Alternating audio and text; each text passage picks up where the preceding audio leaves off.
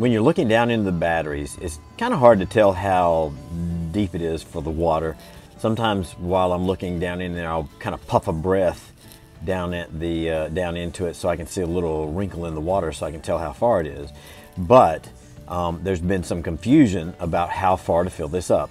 On the newest instructions that are glued on a card on the battery box, it says a 1/2 inch below the liner, which the 1/2 inch below the liner, and we've cut this battery in half so it can show what we're talking about. 1/2 inch below the liner is not a 1/2 inch below the top, like here, you know, 1/2 inch below this edge to here.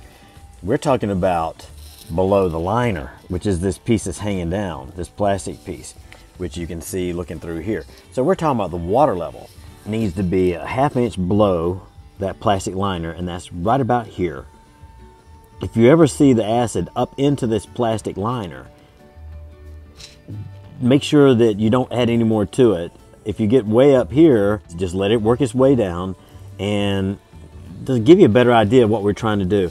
All we're trying to do within the month, because remember, we're supposed to be checking the water levels monthly. If you don't, you're eventually going to end up with problems. So if we stay at this level,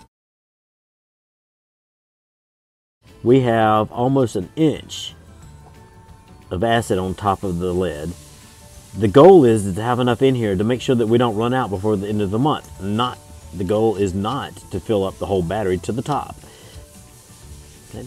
So remember, fill the batteries up to about on this marker, no higher, and do it on a monthly basis.